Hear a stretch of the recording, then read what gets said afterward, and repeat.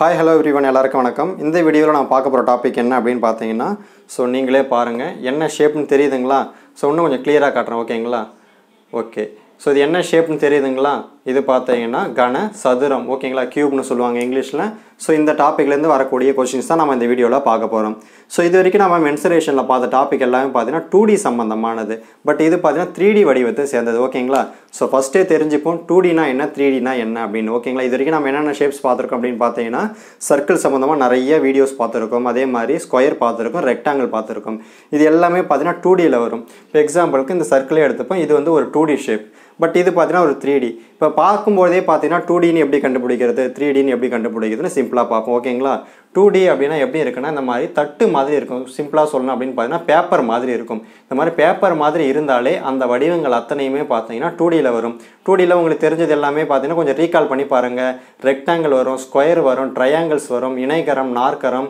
இது எல்லாமே பாத்தீங்கன்னா 2D ஷேப்போட சம்பந்தப்பட்டது ஓகேங்களா ஓகே இப்ப 3D அப்படினா எப்படி இருக்குன்னா இந்த மாதிரி முழுமையான ஒரு வடிவத்தோட இருக்கணும் அப்படி இருந்ததுன்னா 3D பேப்பர் மாதிரி இருக்காது ஓகேங்களா சோ பார்த்ததுமே கண்டுபிடிக்கணும் என்ன இந்த மாதிரி நிறைய क्वेश्चंस கேட்பாங்க அதுல 2D ஷேப்பா 3D ஷேப்பான்னு தெரிஞ்சாதான் அந்த क्वेश्चन நீங்க அட்டெண்ட் பண்ண முடியும் சோ பாக்கும்போது பேப்பர் மாதிரி இல்ல அப்படினா அது 3D ல வரும் பேப்பர் மாதிரி இருந்துச்சுனா அது 2D ஓகேங்களா இது பார்த்ததுமே நம்ம கண்டுபிடிக்க கூடிய ஒரு சிம்பிளான ஒரு மெத்தட் ஓகேவா ஓகே அடுத்து ஒரு முக்கியமான ஒரு ஒற்றுமை வேற்றுமை என்ன இருக்கு அப்படினு பார்த்தீங்கன்னா இந்த 2D வடிவங்கள்ல பரப்பளவு ஏரியான்னு சொல்லுவோம் இல்லையா பரப்பளவும் பெரிமீட்டர் சுற்றளவுன்னு சொல்லுவோம் இல்லையா சோ ரெண்டு மட்டும் தான் இருக்கு பட் இந்த 3D வடிவத்துக்கே முக்கியமான ஒரு பண்பு என்ன இருக்கு அப்படினு பார்த்தீங்கன்னா கொள்ளளவு அப்படினு சொல்லுவாங்க இல்ல வால்யூம்னு சொல்லலாம் கன அளவு அப்படினு சொல்லலாம் இந்த மாதிரியான வார்த்தைகள் எந்த வார்த்தை யூஸ் பண்ணாலுமே அது 3D சம்பந்தமானது என்னென்ன வார்த்தைன்னு கொஞ்சம் கரெக்ட்டா ரீகால் பண்ணிக்கோங்க கொள்ளளவுன்னு சொல்லலாம் இல்ல வால்யூம் அப்படினு சொல்லலாம் ஓகேங்களா சோ அடுத்து பாத்தீங்கன்னா கன அளவுன்ற வார்த்தைகளை யூஸ் பண்ணலாம் கெபாசிட்டின்னு சொல்லுவாங்க இங்கிலீஷ்ல சோ அந்த மாதிரியான வார்த்தைகளை யூஸ் பண்ணாலே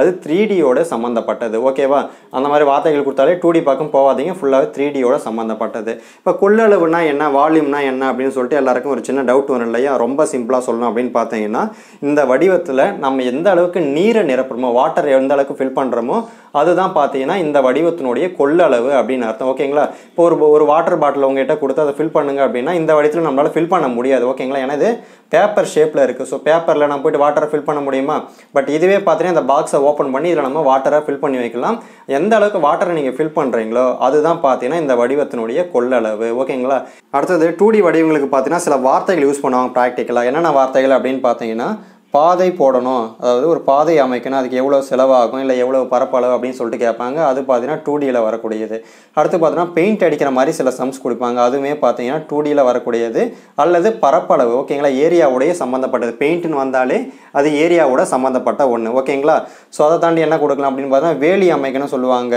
வேலி பாத்தீங்கன்னா சுற்றளவு ஓகேங்களா பெரிமீட்டரோட சம்பந்தப்பட்டது சோ இத தாண்டி வேற என்ன கொடுக்கலாம் அப்படினு பார்த்தா டைல்ஸ் கொடுக்கலாம் ஓகேங்களா இப்போ ஒரு அறை இருக்கு அந்த அறைக்கு பாத்தீங்கன்னா டைல்ஸ் போடணும் அப்படினு சொல்லிட்டு கேட்பாங்க சோ டைல்ஸ் வந்து பாத்தீங்கன்னா ஏரியாவோட சம்பந்தப்பட்டது சோ டைல்ஸ் ஏரியாவோட இது ஓகேங்களா சோ பாதையுமே பாத்தீங்கன்னா ஏரியா பரப்பளவு சம்பந்தப்பட்டது சோ இந்த மாதிரி பிராக்டிகலான வார்த்தைகளை யூஸ் பண்ணும்போது ஏனா क्वेश्चनல டைரக்ட்டா கேட்க மாட்டாங்க நீங்க பரப்பளவு கண்டுபிடிங்க சுற்றளவு கண்டுபிடிங்க கன அளவு கண்டுபிடிங்க அப்படின்ற மாதிரி டைரக்ட்டான வேர்ட்ஸ் யூஸ் பண்ணாம இந்த மாதிரி பிராக்டிகலான வார்த்தைகள் யூஸ் பண்ணுவாங்க சோ இந்த மாதிரி பிராக்டிகலான வார்த்தைகள் கொடுக்கும்போது நம்ம பரப்பளவு கண்டுபிடிக்கணுமா சுற்றளவு கண்டுபிடிக்கணும்ன்றது உங்களுக்கு தெரியணும் ஏன்னா क्वेश्चन எல்லாரையும் படிச்சு வச்சிருக்காங்க ஃபார்முலா எல்லாருக்கும் தெரியுது என்ன ஷேப்னு தெரியுது பட் அந்த இடத்துல போய்ட்டு பரப்பளவு கண்டுபிடிக்கணுமா சுற்றளவு கண்டுபிடிக்கணுமா அப்படின்றது தெரியல ஓகேங்களா சோ வால்யூம்ல பாத்தீங்கன்னா ஏற்கனவே சொல்லியிருக்கேன் என்ன வார்த்தைகள் யூஸ் பண்ணுவாங்க அப்படினு பாத்தீங்கன்னா கெபாசிட்டி கொள்ளளவுன்ற வார்த்தை யூஸ் பண்ணலாம் ஓகேங்களா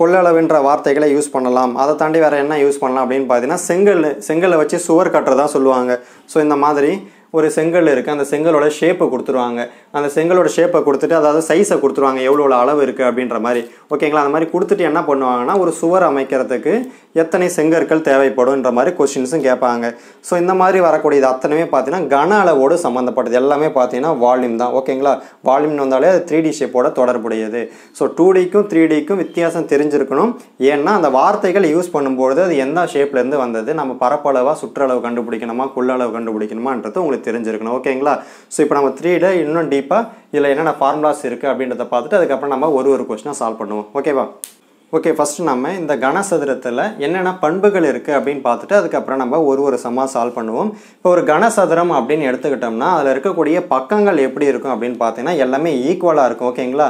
ஸோ இங்கேருந்து பார்த்தீங்கன்னா ஒரே அளவு தான் இருக்கும். அதே மாதிரி இங்கேருந்து இது வரைக்கும் ஒரே அளவு தான். ஸோ இதில் இருக்கக்கூடியதும் ஒரே அளவு. ஸோ இங்கேருந்து இது வரைக்கும் கூடிய ஒரே அளவு. ஸோ எல்லாமே ஒன்றுக்கு ஒன்று ஈக்குவலாக இருக்கும் எல்லா சைட்லையுமே. ஓகேங்களா? ஒரு பக்கம் மட்டும் கிடையாது, எல்லா பக்கத்துலையுமே பார்த்தீங்கன்னா ஒன்றுக்கு ஒன்று ஈக்குவலாக தான் இருக்கும். ஸோ அதனால தான் என்ன பண்ணியிருக்கேன் அப்படின்னு பார்த்தீங்கன்னா ஏன்ற ஒரே லெட்டரை யூஸ் பண்ணியிருக்கேன். ஓகேங்களா? ஒருவேளை வேறு அளவில் இருந்ததுன்னா வேறு லெட்டர்ஸ் யூஸ் பண்ணியிருப்பேன். எல்லாமே ஒரே அளவு அப்படின்றதால ஏ அப்படின்றது மட்டும்தான் அதோடைய பக்க அளவாக நான் யூஸ் பண்ணிகிட்டு இருக்கேன். ஸோ ஒரு கனசதுரம் அப்படின்னாலே அதனுடைய பக்க அளவில் எப்படி இருக்கும் அப்படின்னு பார்த்தீங்கன்னா எல்லாமே சமமாக இருக்கும். அப்படி சமமாக இருந்தால் தான் அது கனசதுரம் அப்படின்னு அர்த்தம். ஓகேங்களா? ஸோ இப்போ ரெண்டாவது ப்ராப்பர்ட்டி நம்ம என்ன பார்க்க போகிறோம் அப்படின்னு பார்த்தீங்கன்னா, இப்போ ஒரு கனசதுரம் அப்படின்னா அதுக்கு மொத்தம் எத்தனை பக்கங்கள் இருக்குது அப்படின்றது உங்களுக்கு தெரிஞ்சிருக்கணும். ஸோ எத்தனை பக்கங்கள் இருக்குது அப்படின்னு கால்குலேட் பண்ணுவோமா? இப்போ இந்த ஷேப் எடுத்துக்கிட்டோம் அப்படின்னா மொத்தமாக எத்தனை சைட்ஸ் இருக்குது அப்படின்னு கால்குலேட் பண்ண போகிறோம்.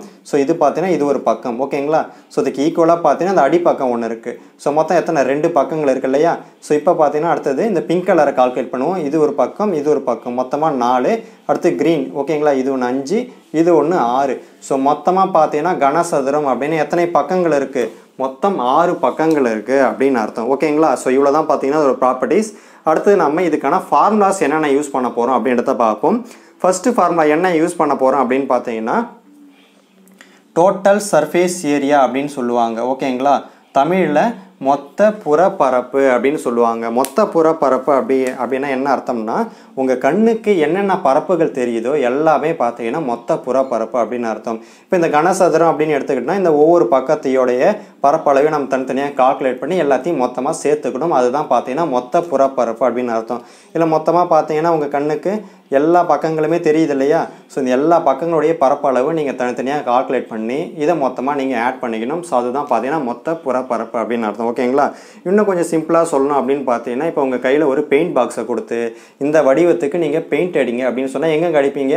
ஸோ எல்லா பக்கத்துக்குமே நீங்கள் பெயிண்ட் அடித்து வைப்பீங்க இல்லையா? ஸோ அதுதான் பார்த்தீங்கன்னா மொத்த புறப்பரப்பு அப்படின்னு அர்த்தம். ஸோ இதை இப்போ கால்குலேட் பண்ணுறது அப்படின்னு பார்ப்போம். இதில் மொத்தம் எத்தனை பக்கங்கள் இருக்குது நம்ம கால்குலேட் பண்ணோம். மொத்தமாக 6 பக்கங்கள் இருக்குது. ஓகேங்களா? 6 பக்கங்கள் இருக்குது.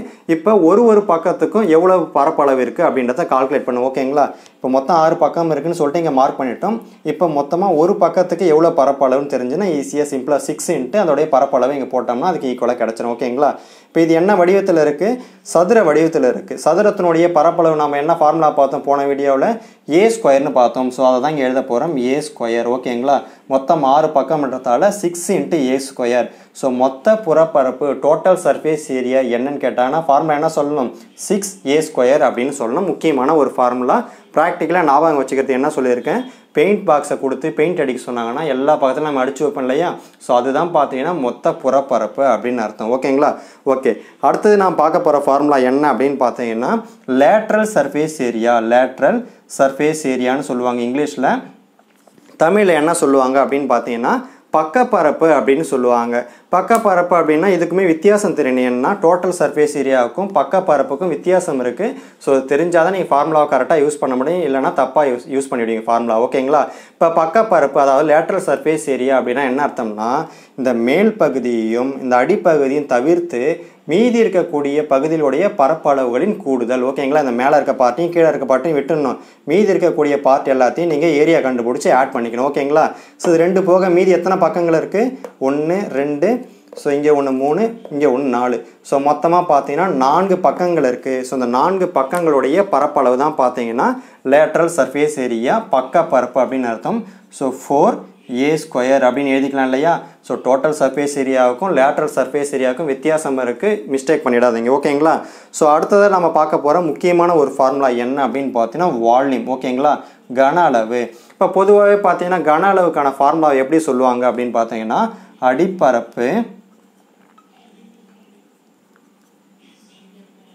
அடிப்பரப்பு இன்ட்டு உயரம். இதுதான் பார்த்தீங்கன்னா கன அளவுக்கான பொதுவான ஃபார்முலா. ஓகேங்களா? இப்போ நமக்கு அடிப்பரப்பும் உயரமும் தெரிஞ்சனா இந்த இடத்துல அப்ளை பண்ணிட்டோம் அப்படின்னாலே அது வால்யூமுக்கான ஃபார்முலாவை நமக்கு கிடச்சிடும். ஓகேங்களா? ஸோ கண்டுபிடிச்சி apply பண்ணுவாமா? So volume is equal to அடிப்பரப்புன்றது என்ன? இதுதான் பார்த்தீங்கன்னா அடிப்பரப்பு. இதனுடைய பரப்பளவு என்ன வரும்? இதுவுமே பார்த்தீங்கன்னா ஏ ஸ்கொயர். ஏன்னா இதுவுமே ஒரு சதுர வடிவத்தில் தான் இருக்குது. ஸோ அடிப்பரப்பு பார்த்தீங்கன்னா ஏ ஸ்கொயர் ஓகேங்களா இன்ட்டு இப்போ உயரம் கண்டுபிடிக்கணும் உயரம் அப்படின்னா என்னென்னா இங்கேருந்து இது வரைக்கும் இருக்கக்கூடியது தான் உயரம் ஸோ இதுவுமே பார்த்தீங்கன்னா அளவு பார்த்தீங்கன்னா ஏ தான் கிடைக்கும் ஸோ உயரம்ன்ற இடத்துல ஏன்றதை அப்ளை பண்ணிப்போம் ஸோ இது ரெண்டுத்தையும் மல்டிப்ளை பண்ணால் அது எதுக்கு ஈக்குவல்னா அதுதான் வால்யூம்க்கு ஈக்குவல் ஓகேங்களா so volume is equal to a cube A square into ஏ என்ன வரும் ஏ கியூப் ஸோ இந்த 3 ஃபார்முலா தான் முக்கியமானது ஒன்று டோட்டல் சர்ஃபேஸ் ஏரியா மொத்த புறப்பரப்பு 6a ஸ்கொயர் அப்படின்றது அடுத்து lateral surface area பக்கப்பரப்பு 4a square அப்படின்னு ஸோ அடுத்து பார்த்தீங்கன்னா ஃபைனலாக வால்யூம்ன்றது ஏ கியூப் அப்படின்னு கிடச்சிருக்கு ஓகேங்களா இந்த 3 ஃபார்முலாவும் சேர்த்து ஒரு ஸ்க்ரீன்ஷாட் எடுத்து வச்சுக்கோங்க ஸோ நம்ம அடுத்தது என்ன ஃபார்முலா பார்க்க போகிறோன்றதை பார்ப்போம் சரிங்களா இப்போ அதே மாதிரி ஒரு யூடியூப் சேனலில் பார்த்துருக்கேன் ஓகேங்களா என்ன யூஸ் பண்ணியிருக்காங்கன்னா இந்த லேட்ரல் சர்ஃபேஸ் ஏரியா இருக்கு இல்லையா இதுக்கு வேறு ஒரு வார்த்தையை யூஸ் பண்ணியிருக்காங்க அதாவது என்ன வார்த்தை யூஸ் பண்ணியிருந்தாங்க அப்படின்னு பார்த்தீங்கன்னா வலைபரப்பு அப்படின்ற வார்த்தை யூஸ் பண்ணியிருந்தாங்க ஸோ வலைபரப்புன்ற வார்த்தை யூஸ் பண்ணி என்ன கொடுத்தாங்கன்னா 4a ஸ்கொயர் அப்படின்னு சொல்லிட்டு ஒரு ஃபார்முலா கொடுத்துருந்தாங்க அது எந்த யூடியூப் சேனல் அப்படின்னு நான் சொல்ல விரும்பலை பட் அதில் என்ன மிஸ்டேக் பண்ணியிருக்காங்க மட்டும் சொல்கிறேன் அதை மட்டும் கொஞ்சம் கரெக்டாக நோட் பண்ணிக்கோங்க ஓகேங்களா வலைபரப்பு அதாவது வலைபரப்பு இங்கிலீஷில் என்ன சொல்லுவாங்கன்னா கர்வ்டு சர்ஃபேஸ் ஏரியா ஏதோ ஒரு ஷேப் வந்து பார்த்தீங்கன்னா கொஞ்சம் கர்வ்டாக இருக்கணும் வளைஞ்சிருக்கணும் அப்படி வளைஞ்சிருந்தால் மட்டும்தான் அந்த வலைபரப்புன்ற வார்த்தையை நம்ம அந்த இடத்துல யூஸ் பண்ணணும் பட் இதில் பார்த்தீங்கன்னா ஏதாவது இடம் வளைஞ்சிருக்குங்களா எல்லாமே பார்த்தீங்கன்னா ஃப்ளாட்டாக தான் இருக்குது ஓகேங்களா எல்லா இடங்களுமே பார்த்தீங்கன்னா ஃப்ளாட்டாக இருக்குது ஸோ கனசதுரத்தை பொறுத்த வரைக்கும் வலைபரப்புன்றது கிடையாது ஓகேங்களா ஸோ அப்போ வலைபரப்பு வேறு எந்த வடிவத்தில் இருக்குது அப்படின்னு கேட்டிங்கன்னா இப்போ இந்த வடிவத்தை எடுத்துப்போம் ஓகேங்களா இது வந்து பார்த்தீங்கன்னா சிலிண்டர் உருளை வடிவத்தில் இருக்குது இதில் பார்த்தீங்கன்னா வளைஞ்சிருக்கு இல்லையா இந்த பரப்பு வளைஞ்சிருக்கு தெரியுதுங்களா ஸோ இதுதான் பார்த்தீங்கன்னா வலைபரப்புன்னு நம்ம சொல்லணுமே தவிர இதுக்கு வலைபரப்பே கிடையாது ஓகேங்களா வலைபரப்புன்ற வார்த்தை யூஸ் பண்ணால் அது டோட்டலாகவே தப்பு இதுக்கு வலைபரப்பு கிடையாது டோட்டல் சர்ஃபேஸ் ஏரியாவும் லேட்ரல் சர்ஃபேஸ் ஏரியாவும் வால்யூம் இது 3 தான் இருக்கே தவிர வலைபரப்பு இந்த ஷேப்புக்கு கிடையாது ஓகேங்களா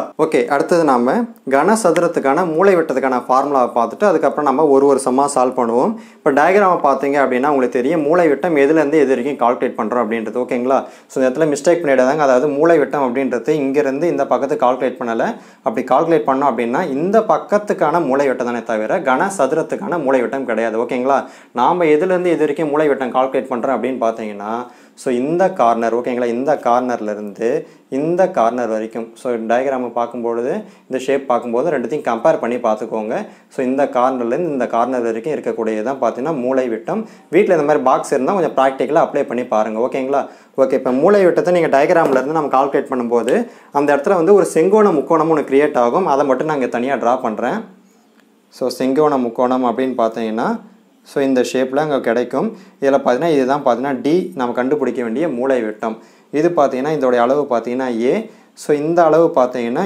A√2 அதாவது அடிப்பக்கத்தினுடைய மூளை விட்டமாக வரும் இந்த டயக்ராமில் கிளியராக இருக்கும் ஓகேங்களா A√2 அப்படின்றது ஸோ இதில் நாம் பித்தாகரஸ் தியரத்தை அப்ளை பண்ணி இதனுடைய மூளை விட்டத்தை கண்டுபிடிக்க போகிறோம் அதாவது இந்த கனசதுரத்தினுடைய மூளை விட்டத்தை கால்குலேட் பண்ண போகிறோம் ஓகேங்களா ஸோ கால்குலேட் பண்ணுவோமா D² =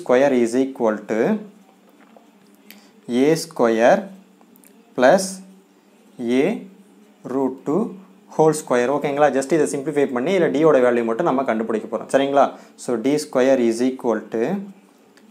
A² ப்ளஸ் இதை நம்ம டோட்டலாக ஸ்கொயர் பண்ணோம் அப்படின்னா 2A² அப்படின்னு கிடைக்கும் சரிங்களா ஸோ இது ரெண்டுத்தையும் பார்த்தீங்கன்னா டோட்டல் பண்ணும்பொழுது 3A² அப்படின்னு கிடைக்கிது ஓகேங்களா ஸோ D² = 3A². பட் நமக்கு D² தேவையில்ல வெறும் D மட்டும்தான் தேவை ஸோ ஸ்கொயர் ரூட் எடுத்துருங்க ஸோ D = √3A². ஓகேங்களா இந்த A² ரூட்டை விட்டு வெளியே வந்துச்சு அப்படின்னா என்ன கிடைக்கும் A ரிமைனிங் பார்த்தீங்கன்னா √3. ஸோ கனசதுரத்தினுடைய மூளை வெட்டத்துக்கான ஃபார்முலா என்ன அப்படின்னு பார்த்தீங்கன்னா A√3 அப்படின்னு கிடச்சிருக்கு ஓகேங்களா. ஸோ பொதுவாகவே பார்த்தீங்கன்னா TNPSC எக்ஸாம்ஸில் இதை பேஸ் பண்ணி கொஸ்டின்ஸ் வர்றது கிடையாது. பட் ரயில்வே எக்ஸாம்ஸ் இந்த SSC எக்ஸாம்லாம் பார்த்தீங்கன்னா இந்த மூளை வெட்டத்தை பேஸ் பண்ணி கொஸ்டின் கேட்குறாங்க. ஸோ அதனால தான் அதையுமே இந்த இடத்துல கொடுத்துருக்கேன். ஸோ ஜஸ்ட் நோட் பண்ணிக்கோங்க, இன்கேஸ் நம்ம எக்ஸாமில் கேட்டாலும் அட்டன் பண்ணுற மாதிரி இருக்கணும் ஓகேங்களா. ஜஸ்ட்டு ஃபார்முலாவை சிம்பிளாக ஞாபகம் வச்சுக்கோங்க, டிரைவ் பண்ணிலாம் பார்க்க வேண்டாம், மறந்து போனால் மட்டும் டிரைவ் பண்ணி பாருங்கள். ஜஸ்ட் இதை மைண்டில் வச்சுக்கோங்க ஓகேங்களா. சிம்பிளாக நம்ம ஞாபகம் வச்சுக்கலாம் எப்படி அப்படின்னு பார்த்தீங்கன்னா, இப்போ ஸ்கொயர் இருக்கு இல்லையா, சதுரம் பார்த்தோம். இப்போ போன வீடியோலேயே பார்த்தீங்கன்னா சதுரம் பார்த்துருக்கோம். சதுரத்தினுடைய மூளை வெட்டத்துக்கான ஃபார்முலா என்னன்னு பார்த்தோம், A√2 அப்படின்னு பார்த்தோம். சதுரம்னா A√2, இதே கனசதுரம் அப்படின்னா A√3, அதை விட ஒன்று கொஞ்சம் அதிகம் அப்படின்னு ஞாபகம் வச்சுக்கோங்க. இது ரொம்ப போட்டு கன்ஃபியூஸ் பண்ணிக்க வேணாம். ஜஸ்ட் கொஸ்டின் கேட்டாங்க அப்படின்னா அட்டன் பண்ணுறதுக்காக மட்டும் தான் ஃபார்முலா கொடுத்துருக்கேன். பெரும்பாலும் இதை பேஸ் பண்ணி கொஸ்டின்ஸ் வர்றது கிடையாது ஓகேங்களா. ஓகே, இப்போ நம்ம ஒரு சம்மாக சால்வ் பண்ணுவோம். ஓகே, இப்போ ஃபஸ்ட் கொஸ்டின் என்ன கொடுத்துருக்காங்கன்னா, 5 சென்டிமீட்டர் பக்க அளவு கொண்ட கனசதுரத்தின் மொத்த பரப்பு, பக்கப்பரப்பு, கன அளவு மற்றும் மூலை விட்டம் காண்க அப்படின்னு சொல்லிட்டு கேட்டிருக்காங்க. ஜஸ்ட்டு ஃபார்முலாவை டைரெக்டாக யூஸ் பண்ணுற மாதிரி ரொம்ப ஒரு பேசிக்கான ஒரு கொஸ்டின் தான். ஓகேங்களா? ஸோ கொஸ்டினை எடுத்ததுமே என்ன ஷேப் கொடுத்துருக்காங்கன்னு முதல்ல பார்க்கணும். ஓகேங்களா? நீங்கள் மட்டும் கண்டபடி ஏதாவது ஃபார்முலா யூஸ் பண்ணிடாதீங்க. என்ன ஷேப் கொடுத்துருக்காங்கன்னு பார்த்துட்டு அதுக்கப்புறமா அதில் கொஸ்டின் பார்க்க போகணும். ஓகேங்களா? என்ன கேட்டிருக்காங்க, என்ன ஃபார்முலா யூஸ் பண்ணலாம் அப்படின்றத அதுக்கப்புறம் தான் திங்க் பண்ணணும். முதல்ல நீங்கள் கண்டுபிடிக்க வேண்டியது என்ன ஷேப் அப்படின்றது. ஓகேங்களா? ஸோ கனசதுரம் அப்படின்னு தெளிவாக கொடுத்துட்டாங்க. அதோடைய பக்க அளவு கொடுத்துருக்காங்க. பக்க அளவு அப்படின்னா என்ன அர்த்தம்? ஏன்னு ஸ்டார்டிங்கில் சொன்னேன் இல்லையா? So A is equal to 5 centimetre. ஓகேங்களா? 5 சென்டிமீட்டர் அப்படின்னு சொல்லியிருக்காங்க. ஸோ என்னென்ன கண்டுபிடிக்கணும் அப்படின்னு பார்த்தீங்கன்னா டோட்டல் சர்ஃபேஸ் ஏரியா, மொத்த பரப்பு, டோட்டல் சர்ஃபேஸ் ஏரியா கண்டுபிடிக்கணும். அடுத்தது பக்கப்பரப்பு, லேட்ரல் சர்ஃபேஸ் ஏரியா கண்டுபிடிக்கணும். அடுத்தது பார்த்தீங்கன்னா வால்யூம் கண்டுபிடிக்கணும். அடுத்தது பார்த்தீங்கன்னா மூலை விட்டம் கண்டுபிடிக்கணும். மொத்தமாக ஒரு 4 கொஸ்டின். ஜஸ்ட் இது எல்லாத்துக்கும் ஃபார்முலா மட்டும் தெரிஞ்சால் போதும், வேல்யூஸ் அப்ளை பண்ணி நம்ம டேரெக்டாக கண்டுபிடிச்சிடலாம். ஓகேங்களா? ஃபஸ்ட்டு ஒவ்வொன்றா கண்டுபிடிப்போம். Total surface area. ஓகேங்களா? டோட்டல் சர்ஃபேஸ் ஏரியா என்ன ஃபார்முலா? 6a². ஓகேங்களா? ஸோ ஜஸ்ட் ஏவோடைய வேல்யூ இந்த இடத்துல அப்ளை பண்ணுவோமா? 6 இன்ட்டு ஏவோடைய வேல்யூ என்ன? 5. ஸோ a²ன்றதால 5 × 5 அப்படின்னு எழுதியிருக்கேன். ஸோ ரெண்டுத்தையும் இந்த இடத்துல மல்டிப்ளை பண்ணால் போதும். ஓகேங்களா? ஸோ எல்லாத்தையும் இந்த இடத்துல மல்டிப்ளை பண்ணிங்க அப்படின்னா 150 சென்டிமீட்டர் ஸ்கொயர் அப்படின்னு கிடைக்கும். ஸோ இதுதான் பார்த்தீங்கன்னா டோட்டல் சர்ஃபேஸ் ஏரியா. ஓகேங்களா? ஸோ அடுத்தது லேட்ரல் சர்ஃபேஸ் ஏரியா, பக்கப்பரப்பு கண்டுபிடிப்போம். ஓகேவா?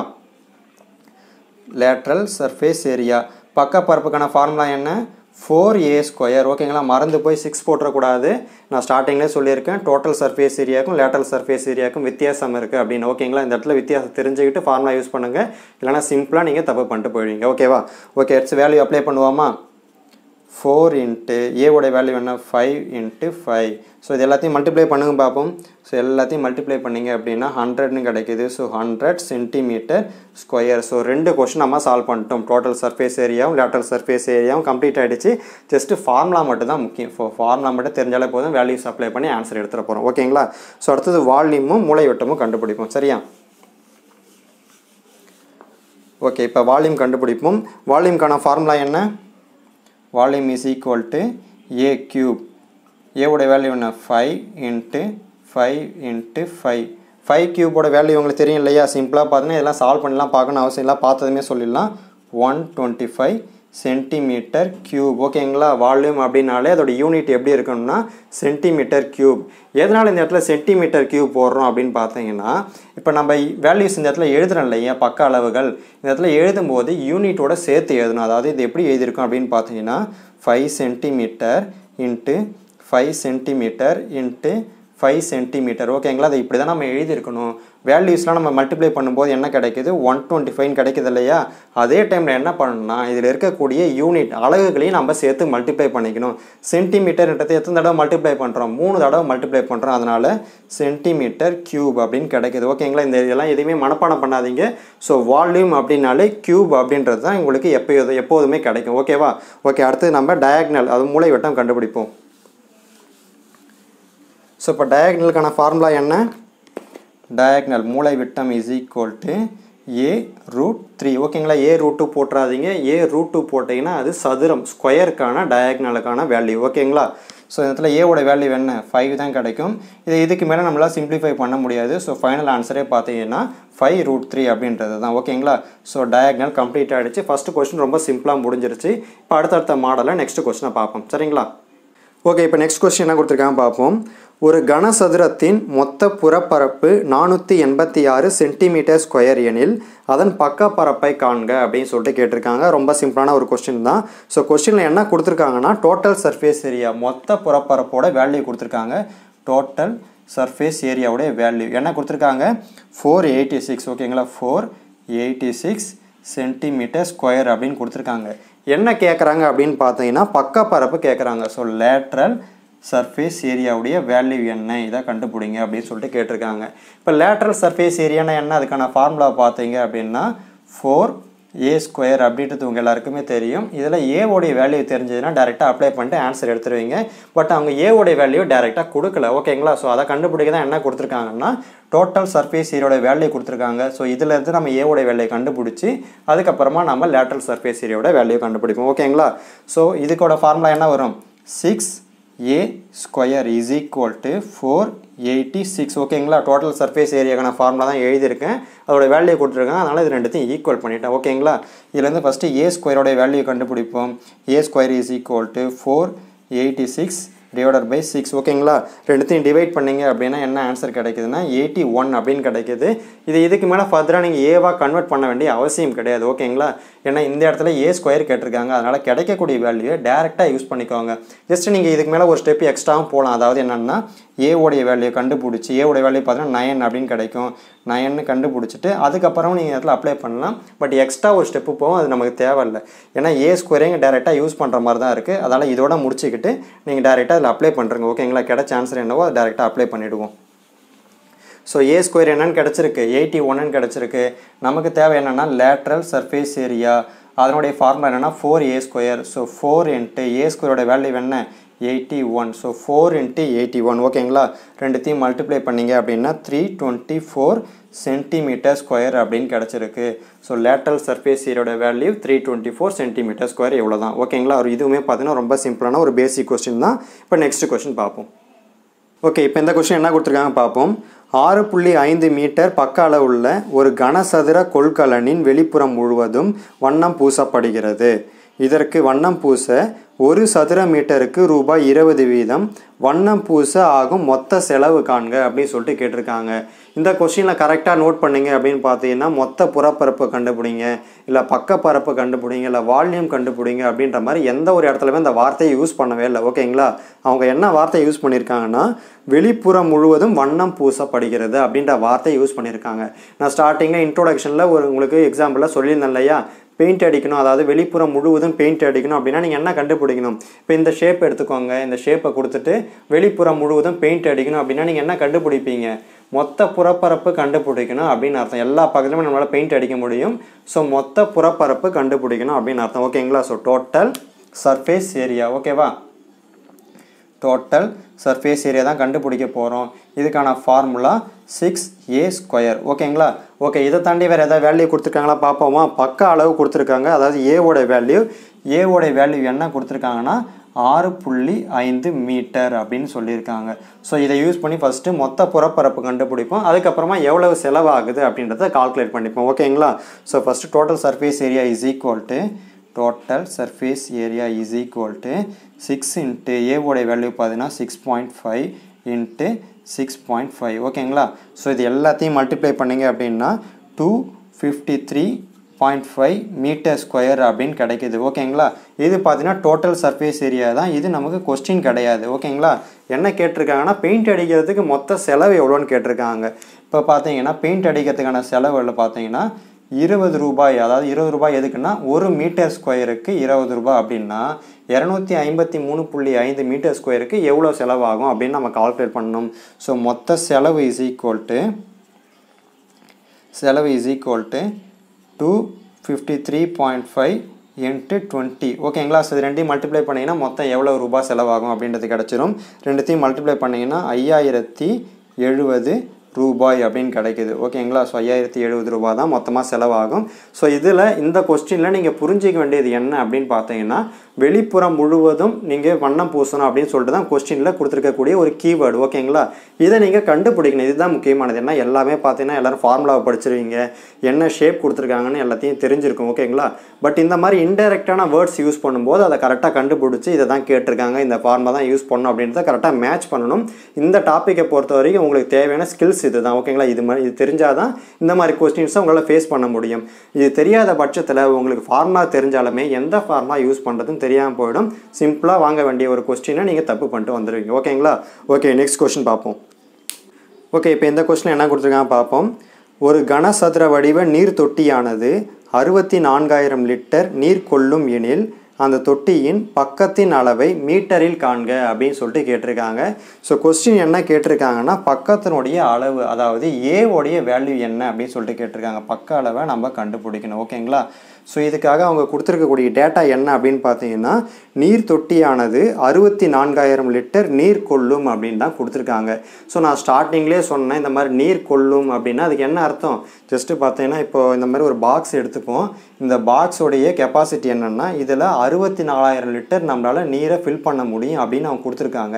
இதுக்கு என்ன அர்த்தம் அப்படின்னு பார்த்தீங்கன்னா வால்யூமை தான் அவங்க கொடுத்துருக்காங்க அப்படின்னு அர்த்தம். ஓகேங்களா? ஸோ டேரெக்டாக பார்த்தீங்கன்னா கன அளவுன்ற வார்த்தையை அதாவது வால்யூம்ன்ற வார்த்தையை அவங்க யூஸ் பண்ணாமல் அதோடைய கொள்ள அளவை கொடுத்துருக்காங்க. ஸோ கொள்ள அளவுன்னு கொடுத்தாலே வால்யூமை தான் மென்ஷன் பண்ணியிருக்காங்க அப்படின்னு அர்த்தம். ஓகேங்களா? இந்த பாக்ஸில் 64,000 லிட்டரை நம்மளால் நீர் ஃபில் பண்ண முடியும் அப்படின்னு அர்த்தம். ஓகேங்களா? So volume is equal to 64,000 litre. ஓகேங்களா? கொஸ்டினில் பார்த்தீங்கன்னா இருக்கக்கூடிய டேட்டா லிட்டரில் இருக்குது. ஸோ லிட்டரை நம்ம மீட்டர் கியூபாவோ இல்லை சென்டிமீட்டர் கியூபாவோ இல்லை மில்லிமீட்டர் கியூபாவோ மாற்றணும். ஓகேங்களா? அப்படி மாற்றினா தான் நம்ம இதுக்கான ஆன்சர் கண்டுபிடிக்க முடியும். ஏன்னா அவங்க பக்கத்தினுடைய அளவை மீட்டரில் கேட்டிருக்காங்க. ஓகேங்களா? பட் இங்கே இருக்கக்கூடியது லிட்டர். நீங்கள் டேரெக்டாக பார்த்தீங்கன்னா டிவைட் பண்ணி எடுத்தீங்கன்னா டோட்டலாகவே தப்பு தான். இங்கே இருக்கக்கூடியதும் இங்கே கேட்டிருக்கிறதும் பார்த்தீங்கன்னா வேறு யூனிட். ஓகேங்களா? ஸோ இதுக்காக பார்த்தீங்கன்னா உங்களுக்கு ஒரு சில டேட்டாஸ் தெரிஞ்சிருக்கணும். என்ன டேட்டா அப்படின்னு பார்த்தீங்கன்னா இப்போ 1 சென்டிமீட்டர் கியூப் அப்படின்னா அதுக்கு எவ்வளோ அளவுன்னு பார்க்கும்பொழுது 1 centimetre cube is equal to 1 mlக்கு equal. ஓகேங்களா? ஸோ அதே மாதிரி 1000 சென்டிமீட்டர் கியூப் அப்படின்னா அது எதுக்கு ஈக்குவல்னா 1 லிட்டருக்கு ஈக்குவல். ஸோ அதே மாதிரி 1 மீட்டர் கியூப். ஓகேங்களா? 1 மீட்டர் கியூப் அப்படின்றது எதுக்கு ஈக்குவல்னா 1000 லிட்டருக்கு ஈக்குவல். ஓகேவா? ஸோ இந்த டேட்டா தான் உங்களுக்கு தெரிஞ்சிருக்கணும். ஏன்னா பொதுவாகவே பார்த்தீங்கன்னா அந்த 3D வடிவங்களில் இந்த மாதிரி கெப்பாசிட்டியை நீரோடைய அளவில் கொடுத்துருவாங்க. அதாவது லிட்டர்லையோ எம்எல்லையோ இந்த மாதிரி மாற்றி கொடுத்துருவாங்க. ஸோ அதை நம்ம கன்வெர்ட் பண்ணணும் இந்த மாதிரி. ஸோ கன்வெர்ட் பண்ணணும் அப்படின்னா இந்த டேட்டாஸ் உங்களுக்கு தெரிஞ்சிருக்கணும். இது தெரிஞ்சால் தான் இந்த கொஸ்டினை உங்களால் அட்டன் பண்ண முடியும். ஓகேங்களா? ஸோ கொஸ்டினில் என்ன கேட்டிருக்காங்கன்னா மீட்டரில் கேட்டிருக்காங்க. ஸோ மீட்டரில் இருக்கக்கூடிய இந்த டேட்டாவை நம்ம யூஸ் பண்ணிப்போம். ஓகேங்களா? So volume is equal to என்ன கொடுத்துருக்காங்க 64,000 லிட்டர்னு சொல்லியிருக்காங்க. ஓகேங்களா? 1 மீட்டர் கியூப் என்பது 1000 லிட்டர்ன்றது நம்மகிட்ட இருக்க டேட்டா. இப்போ 64,000 லிட்டர்னால் எத்தனை மீட்டர் கியூப் வரும்? ஜஸ்ட்டு டிவைட் பண்ணிக்க வேண்டியதான். ஓகேங்களா? இதில் டிவைடட் பை 1000. ஓகேங்களா? டிவைடட் பை 1000 போட்டிங்கன்னா என்ன கிடைக்கும்? 64ன்னு கிடைக்கும். யூனிட்டை இந்த இடத்துல மாற்றி எழுதிக்கணும் மீட்டர் கியூப் அப்படின்னு. ஓகேங்களா? ப்ராக்டிக்கலாக பாருங்களேன். 1000 லிட்டருன்றது 1 மீட்டர் கியூப் அப்படின்னா 64,000 லிட்டர்னா எத்தனை? 64 மீட்டர் கியூப். இவ்வளோ தான். ஓகேங்களா? நமக்கு தேவையானது ஜஸ்ட்டு இந்த டேட்டா தான் முக்கியம். இந்த மாதிரி ப்ராக்டிக்கலாக சொல்ல முடியல அப்படின்னா இந்த மாதிரி டிவைட் பண்ணி பாருங்கள். ஓகேவா? இப்போ நம்மளுக்கு வால்யூம் என்ன கிடச்சிருக்கு? 64 மீட்டர் கியூப் அப்படின்னு கிடச்சிருக்கு. ஆக்சுவலாக வால்யூம்க்கான ஃபார்முலா என்ன? ஏ கியூப் இல்லையா? So a cube is equal to 64. நமக்கு தேவை என்ன? ஏவோடைய வேல்யூ தான் தேவை. So A is equal to 64க்கு cube root எடுத்துருங்க. கியூப் ரூட் எடுத்தால் என்ன கிடைக்கும்? 4 அப்படின்னு கிடைக்கும். So 4 metre. ஓகேங்களா? ஸோ ஏவோடைய அளவு அதாவது பக்க அளவு பார்த்தீங்கன்னா 4 மீட்டர் அப்படின்னு கிடச்சிருக்கு. ஸோ இந்த கொஸ்டினை பொறுத்த வரைக்கும் நீங்கள் தெரிஞ்சுக்க வேண்டியது என்னென்னா இந்த டேட்டாஸ் தான் முக்கியம். ஓகேங்களா? இந்த டேட்டா திரும்ப நம்ம யூஸ் பண்ண போகிறோம். அதாவது அடுத்தடுத்து வரக்கூடிய 3D மாடல்ஸ் எல்லாத்துலேயுமே பார்த்தீங்கன்னா இந்த மாதிரி கொடுப்பாங்க. ஸோ இந்த டேட்டா முக்கியமானது. இது மெமரி பண்ணி வச்சுருங்க. ஸ்க்ரீன்ஷாட் கூட எடுத்து வச்சுக்கோங்க. இந்த 3 டேட்டா முக்கியமானது. 1 சென்டிமீட்டர் என்பது 1 mlக்கு ஈக்குவல். ஓகேங்களா? 1000 சென்டிமீட்டர் கியூப் அப்படின்றது 1 லிட்டருக்கு ஈக்குவல். அதாவது 1 லிட்டர் வாட்டர் பாட்டில் நீங்கள் வாங்குறீங்கன்னா அதில் எத்தனை சென்டிமீட்டர் கியூப் இருக்குன்னு அர்த்தம்? 1000 சென்டிமீட்டர் கியூப் இருக்குது அப்படின்னு அர்த்தம். ஓகேங்களா? அதே மாதிரி 1 மீட்டர் கியூப் அப்படின்னா அது 1000 லிட்டருக்கு ஈக்குவலாக இருக்குது அப்படின்னு அர்த்தம். ஸோ எந்த டேட்டாவை எந்த இடத்துல யூஸ் பண்ணணும் அப்படின்ற மாதிரி கரெக்டாக மேட்ச் பண்ணி இந்த மாதிரி யூஸ் பண்ணிக்கணும். ஓகேங்களா? ஓகே, கொஸ்டினை பொறுத்த வரைக்கும் இவ்வளோ தான் நம்ம பார்த்துருக்கோம். இன்னும் நிறைய மாடல்ஸ் இருக்குது. அதை அடுத்தடுத்து வரக்கூடிய 3D ஷேப்ஸில் பார்ப்போம். இப்போ இந்த வீடியோவை பொறுத்த வரைக்கும் இதில் நீங்கள் கரெக்டாக கொஸ்டினை அண்டர்ஸ்டாண்ட் பண்ணுறீங்களோ பண்ணலையோ ஃபஸ்ட்டு இதில் இருக்கக்கூடிய இன்ட்ரோடக்ஷன் வீடியோவை அதை கரெக்டாக அண்டர்ஸ்டாண்ட் பண்ணிக்கோ. ஏன்னா இன்ட்ரோடக்ஷன் தான் டோட்டல் பேசிக்ஸையும் நான் சொல்லியிருக்கேன். அதாவது மொத்த 3D மாடலுக்கும் தேவையான பேசிக்ஸை இந்த வீடியோவில் நான் சொல்லியிருக்கேன். ஸோ அதை ஃபஸ்ட்டு அண்டர்ஸ்டாண்ட் பண்ணுங்கள். அதுக்கப்புறம் நீங்கள் சம் சால்வ் பண்ண ஆரம்பிங்க. ஓகேங்களா? இன்ட்ரோடக்ஷன் உங்களுக்கு புரியணும். அப்படி புரிஞ்சால் தான் இந்த மாதிரி இடத்துல நீங்கள் ஃபேஸ் பண்ண முடியும். இல்லைனா லிட்டரில் கொடுத்தாங்கன்னா அது என்ன பண்ணுறது அப்படின்னா உங்களுக்கு தெரியாமல் போயிடும். ஸோ கொஞ்சம் கரெக்டாக அண்டர்ஸ்டாண்ட் பண்ணி படிங்க. ஓகேங்களா? ஓகே, நெக்ஸ்ட் வீடியோவில் பார்ப்போம்.